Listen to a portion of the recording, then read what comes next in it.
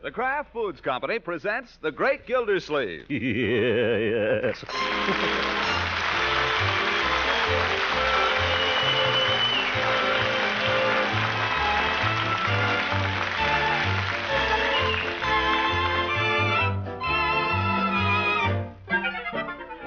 It's The Great Gildersleeve, starring Harold Perry, brought to you by the Kraft Foods Company, makers of Parquet margarine and a complete line of famous quality food products. Like a lot of people these days, Gildersleeve lately has been taking stock of himself and of his prospects for the future. Now, when a man gets so low in his mind that he's willing to face the ugly truth about himself, there's usually some dear friend who can be counted on to help rub it in. You know what the trouble with you is, Gildy? No. You want me to tell you? No. You really want to know? No. What? You're lazy. I am not. You wanted to know. What makes you say I'm lazy? Because you loaf around here trying to make a career out of a part-time job. Water commissioner? That's one of the biggest It's a political sinecure, and if you don't know it, you're the only man in town who doesn't. Hooker? Look at your predecessor, Clanahan. He was not only water commissioner, he was in the contracting business, he was in the sand and gravel business, He was a crook. Granted. But if you had the slightest bit of get up and go, you'd be out wrestling around trying to stir up something, too. Something that would bring you in a little income instead of just sitting here complaining. Yep. I'll tell you what's the matter with you, my friend. You've made a career out of boondoggling. Oh! I only tell you these things for your own good, Gildy. Hooker, I doubt if I'll ever speak to you again as long as I live.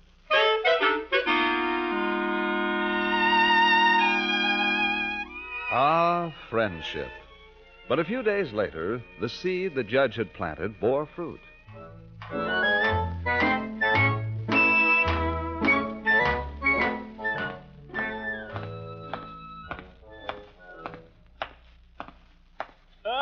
Hello there, Mr. Bullard. Oh, hello, Gildersleeve.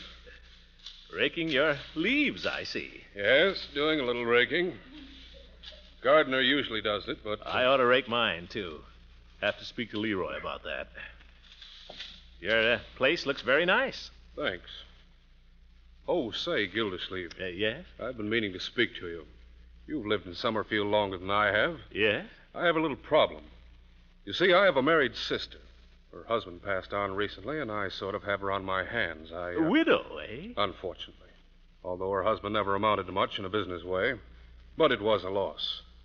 The point is, I'd like to bring her here to Summerfield if I can find a house for her.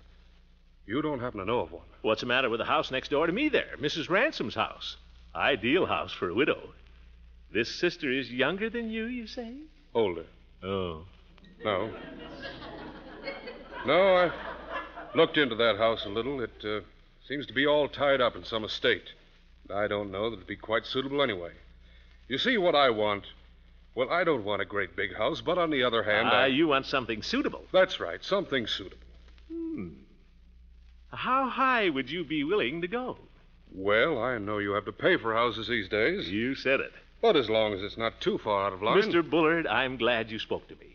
I'll go right to work on it. You know of a house? I might. Whose? That would be telling, Mr. Bullard. But don't you worry, you just leave it in my hands and I'll get you a house.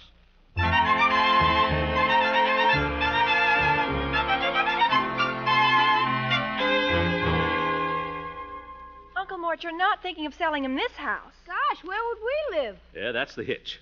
But there he is, money running right out of his ears, practically. And he wants a house the worst way. Unky, you've got to learn not to get excited every time somebody comes along and wants to buy the house.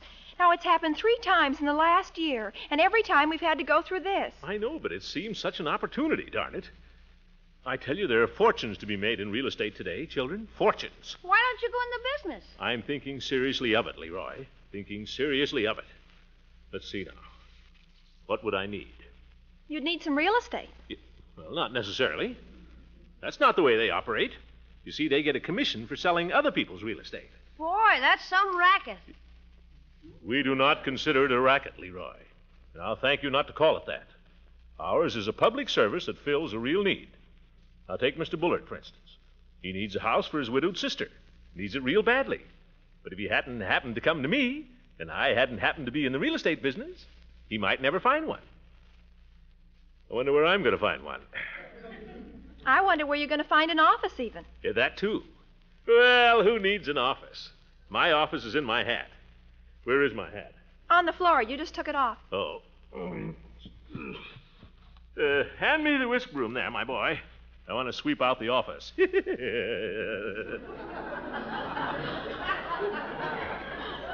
a character. Yes, sir, children. There are fortunes to be made in this business. Hey, where are you going? A real estate man, Leroy, never tells anybody where he's going.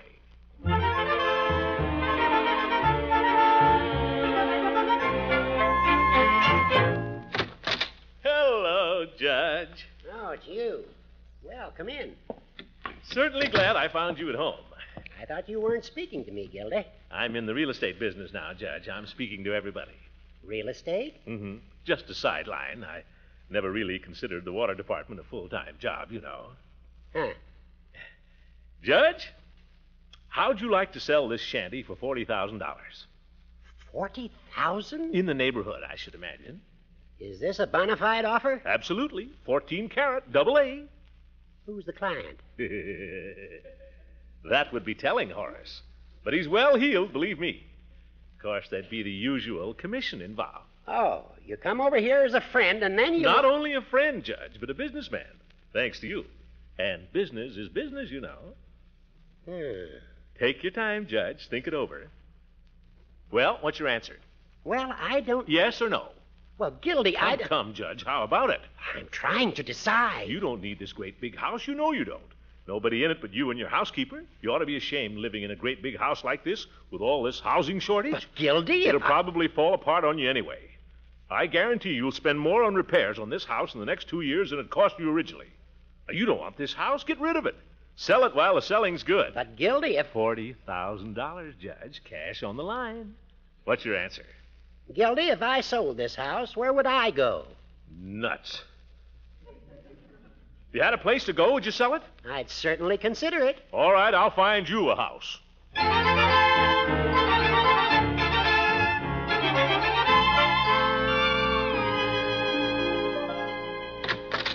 Hello, Peavy. Well, Mr. Gildersleeve, what can I do for you? Peavy, let me ask you something. Have you and Mrs. Peavy ever thought of taking in a boarder? No, I can't say we ever have. No, we've been pretty fortunate that way. Now, wait a minute. It might not be so bad, Peavy. It might be worth considering. Why? Well, it'd be a chance to share expenses. Fill that extra room of yours and make a nice little profit out of it. Oh, I don't think Mrs. Peavy or I would like having a stranger in the house. Come stumbling in at all hours of the night, knock over the potted plants. Well, suppose it wasn't a stranger. Suppose it was someone you knew. Someone you know very well. Who? Well, this is just an idea, Peavy. But for the sake of argument, say it was someone like, say Judge Hooker, for instance. Well, what would the judge be I'm wanting? just saying suppose. But suppose the judge liked the idea and you liked the idea. What a wonderful arrangement it would be for all around. Save money. Have high old times together. I don't know. You know, sometimes I worry about you, Peavy. You and Mrs. Peavy. Just two old souls living all alone there. You think what we need is another old soul, huh?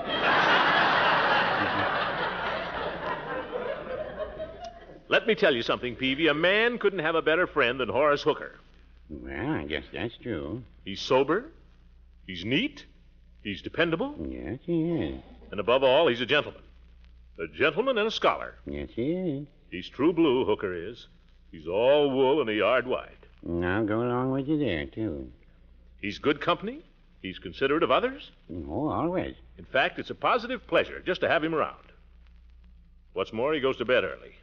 Oh, I've always thought well of Judge Hooker. The judge has always been a real favorite of mine. Good customer, too. You bet he is. Why don't you offer him your extra room, Peavy? See what he says. We haven't got an extra room. Now, don't tell me that. I've been to your house. Oh, the parrot has that room. Well, for goodness sake, can't you move him out? Mr. Gildersleeve, if Mrs. Peavy ever came to a choice between me and that parrot, I know which one of us would have to go. Ye gods, foiled by a parrot. Have I got to move the old goat in with me? Why can't the old goat stay right where he is? Because, you dunce, I've got a chance to sell his house for $40,000. Guess I didn't tell you, Peavy. I'm in the real estate game now, on the side. Oh. Well, why didn't you say so in the first place? You mean we might have made a deal? It's not too late, you know. Now, if you took the judge in... Mr. Gildersleeve, I have one answer I give to all salesmen. Oh? What's that? Get out. Yeah.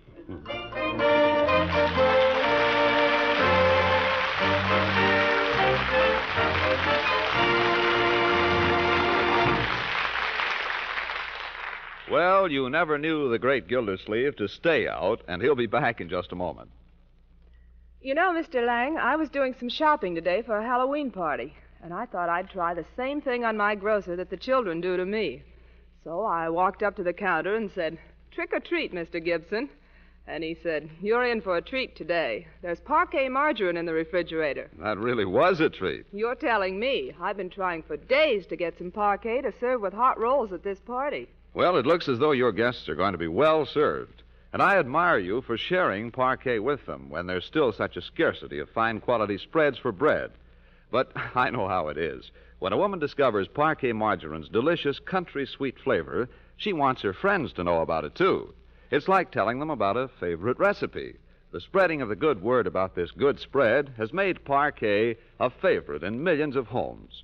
So if you'd like to share in its goodness, too, look first when you shop for delicious, flavor-fresh Parquet, P-A-R-K-A-Y, Parquet margarine, made by Kraft.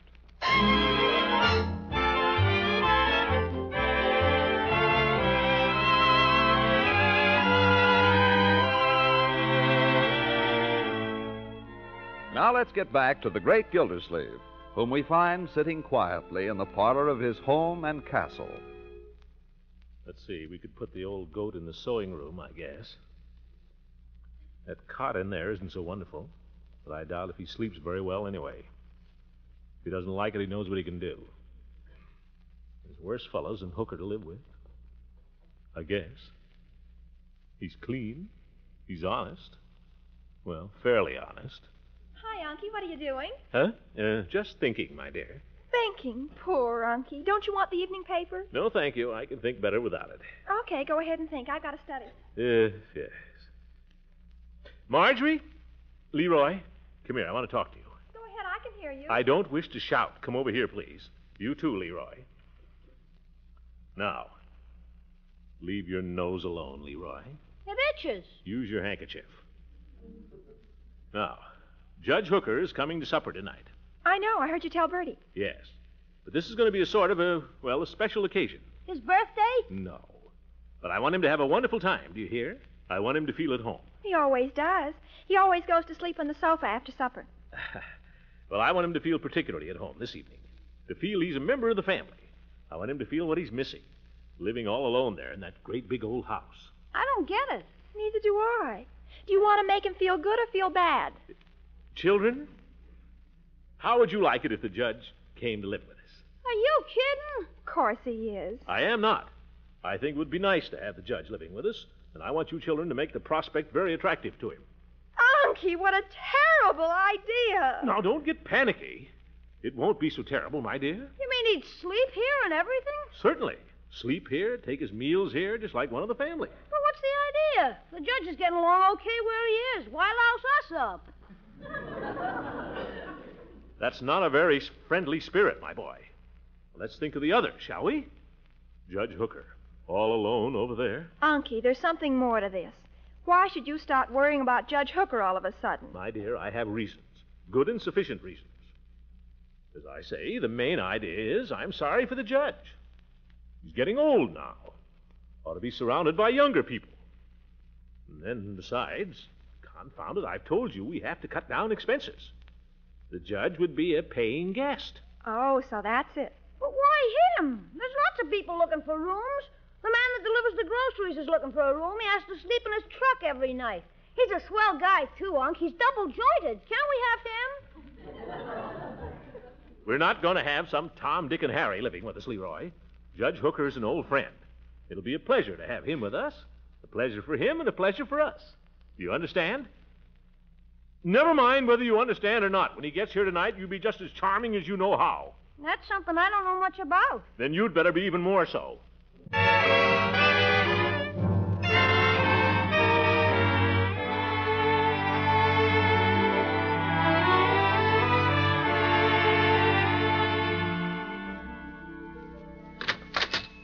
evening, Judge. Good evening, Leroy. Good evening, Judge. Marjorie. Miss Throckmorton. Come in, old friend, come in. Come in out of the wintry blast, remove your outer garments, and rest your bones by our roaring fire. Jeepers, he's shooting the works. Marjorie, take the judge's coat, my dear. I'm going to as soon as he gets it off. Here. By George, it's good to have you with us, Horace. It's good to be with you. Let's all go in the living room, shall we? I know Bertie will have supper ready in just a few minutes. I'm hungry. What are we having? Whatever Bertie gives us, we know it'll be delicious, don't we? Yes, indeed. As long as it isn't leftovers. Leroy. Marjorie, let's let Judge Hooker have the sofa, shall we? Oh, never mind, never mind. I'd like to stand here in front of the fire for a moment. Toast my coattails, as my grandfather used to say. Very good. Very good. Leroy, I haven't seen you in quite some little time. What have you been doing? Me? Nothing. Schoolwork keeping you pretty busy, is it? I suspect you find time for a game of catch now and then, just the same. Catch? Leroy's getting more homework now, Judge. He's quite a student. I'm glad to hear it.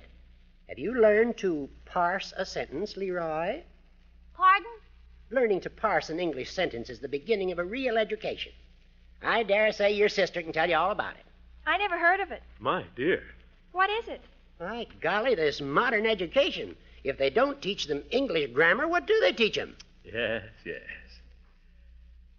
By George, it's good to have you with us, Horace. Good to be with you. Is that a new suit, Judge? No, indeed. I bought this suit in 1932. Jeepers, it's older than me. This is worsted, this suit. Not an unfinished worsted, mind you. A hard worsted. It's a material that wears like iron. Looks like iron. It's a funny thing that I can't keep a suit that long, that no matter what it's made of. Well, there are one or two simple rules for a man who wants his clothes to last. I learned them from my father, and they've saved me a pretty penny in the course of the years. Pay attention, Leroy. This is something you'll want to remember. I never wear the same suit 2 days in succession. Wear it today, take it off, hang it up carefully, wear another suit tomorrow. It's very important to give the fabric a rest. You don't say. That's the whole trick. I rotate my suits. I've got suits I've had for 20 years that look almost as good as the day I bought them. Remarkable. Isn't it, Leroy? Yeah. Do you hear that, Marjorie? How the judge makes his suits last? Yes, it was very interesting. Miss Gildersleeve, supper's on the table. Yippee! Stop the American table! Leroy, we do not race our guests to the table. I'm hungry. Just wait for the rest of us. Good evening, Bertie. Good evening, Judge. Marjorie, will you take my arm? What? Oh. Fine to have him with us, isn't it, my dear?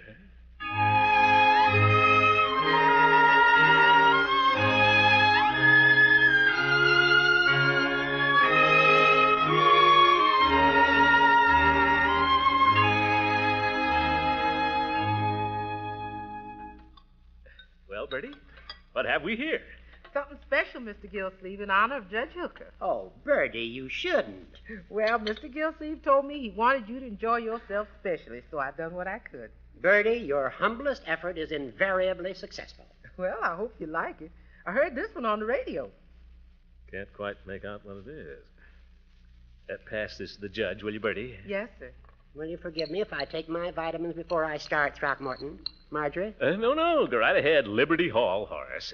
Dr. Pettibone recommended these things, and I must say I've had a better appetite and more pep, too. The blue box is A, B1, and E. The yellow box is D and G. That ought to fix whatever's wrong with you, Horace. For Marjorie, Bertie. The A vitamin helps my eyes. B1 tones up the nervous system. E is for, Excellent. That will do, Leroy. E is for something or other. And then D is the sunshine vitamin. And G is for, Gildersleeve. Leroy. Okay, can I start now, Unc? You may.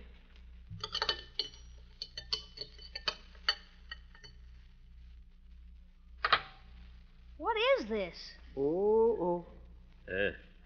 Yes. What is it, Bertie?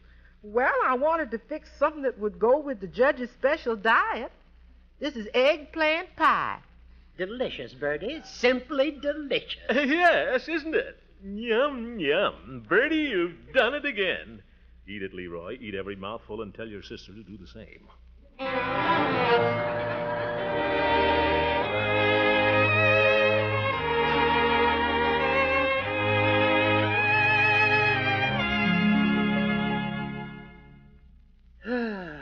Delicious dinner, Gildy. And so wholesome, too. Well, I'm glad you liked it. Excuse me. Let the judge have the sofa, Marjorie. Oh, here, Judge, I'd rather have the straight chair. Thank you, Marjorie. You know, Gildy, you ought to try that diet that Pettibone prescribed for me. Might help you. I'm perfectly healthy, thank you. But I might consider it, Judge. I can get used to practically anything. By George, it's good to have you with us, Horace. It's good to be with you. What are we going to do? Could I play the radio? A little music would be delightful. Does it have to be the radio? What else? I was wondering about your work on the piano, Leroy. You still taking lessons? Sure, but nobody likes to hear me play. Now, Leroy, that's not true. I often ask you to play for me. You want me to play now? I don't think this is just the time. I think it would be very nice. I think it would be very nice, too. Some other time. Pay no attention to your uncle, Leroy. Give us a little concert. Okay.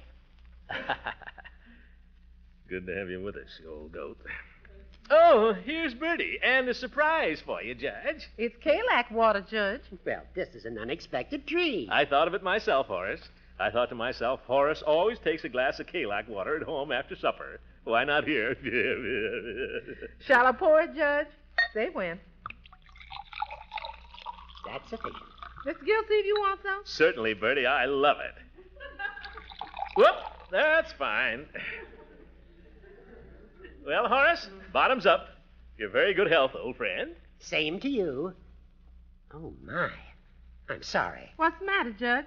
You had it on ice, haven't you, Bertie? Yes, sir. Mr. Gildersleeve told me. Oh, Gildy, I always serve it at room temperature. Oh, for heaven. You're right, Horace. I should have remembered. Take it out and warm it up for him, Bertie. Yes, sir. Now, Leroy, a little music. Okay, you asked for it. I'll just stretch out here on the sofa if I may. Make yourself comfortable, Horace. Go ahead, Leroy.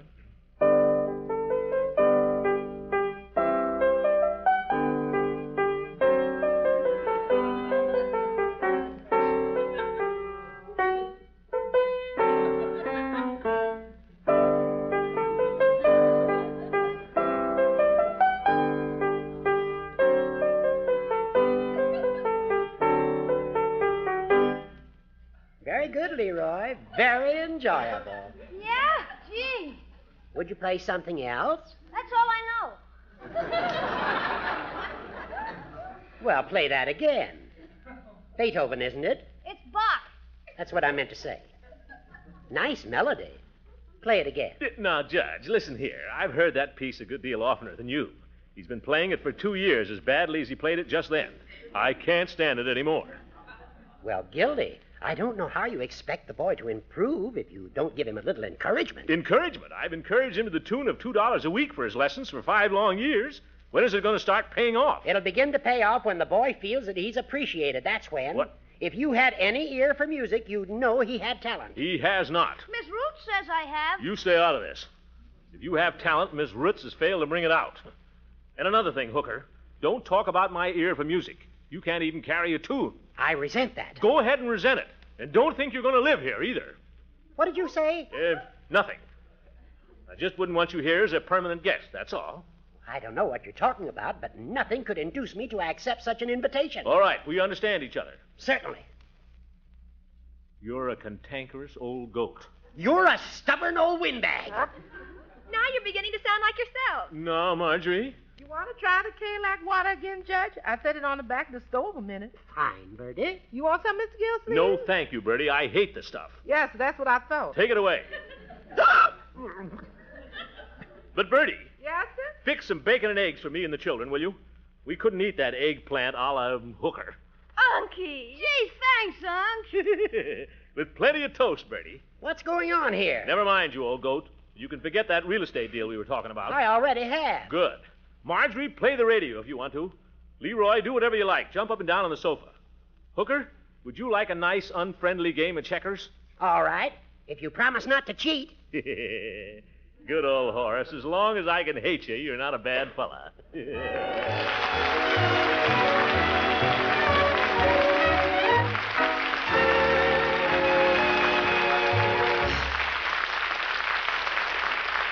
The Great Gildersleeve will be right back.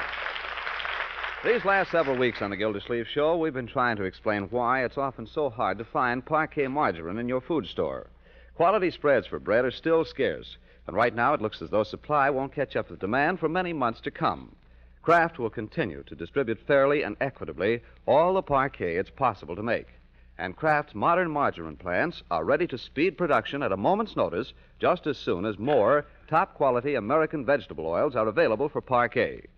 In succeeding weeks on this program, you'll be hearing about other favorite Kraft quality food products. We'll be back with more news about Parquet later in the season. So until then, remember to always look first for delicious, flavor-fresh Parquet, P-A-R-K-A-Y, Parquet margarine, made by Kraft.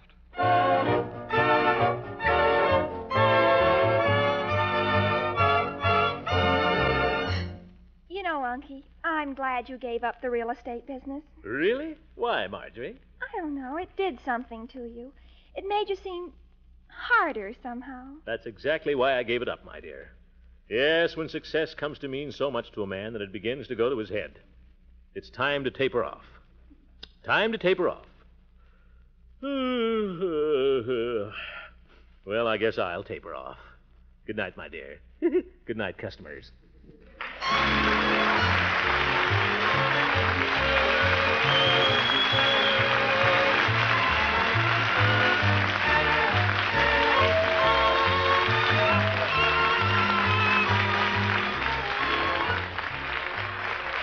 The Great Gildersleeve is played by Harold Perry. It is written by John Whedon and Sam Moore. The music is by Jack Meakin. Included in the cast are Walter Tetley as Leroy, Louise Erickson as Marjorie, and Lillian Randolph as Bertie. Judge Hooker is Earl Ross, and Dick LeGrand plays Mr. Peavy. This is John Lang saying goodnight for the Kraft Foods Company, and stay tuned in for all the rest of NBC's great Wednesday entertainment. Be sure to listen to next Wednesday for the further adventures of the Great Gildersleeve.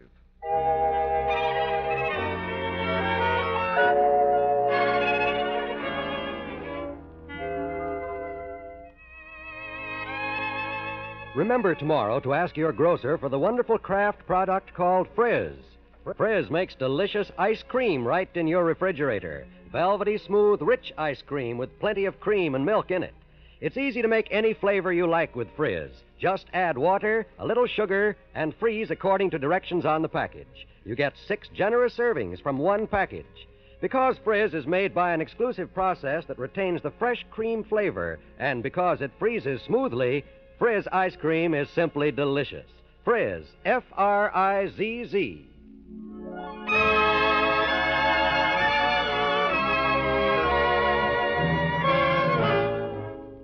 This is NBC, the National Broadcasting Company.